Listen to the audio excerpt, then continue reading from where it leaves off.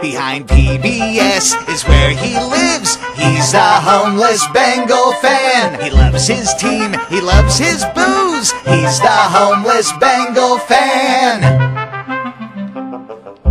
Hey, it's Jimmy DeVille once again. It's time for this week's Bengal breakdown. For me, Jimmy DeVille played the game, right?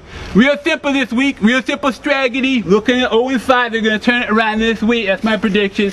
They're going to use one strategy. It's called keep it in your pants. Keep it in your pants. Real simple strategy. Watch. Ball comes to Palmer. Height! Snap ball. Comes out.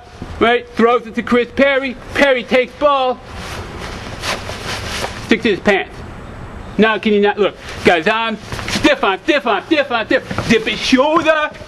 Dip his shoulder. Look at me like this, right? You can't see. Where's the ball? Can't tell. And you're going to fool the defender that way. And plus, when they figure it out, like, wait, you gotta wear a cup first, but you get the idea. Oh, I'm seeing stars! He's the homeless Bengal fan. So there you go, this week's strategy against the Jets.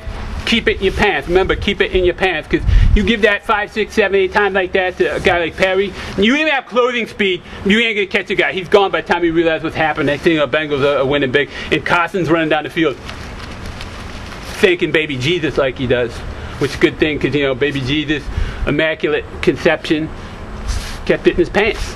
Simple.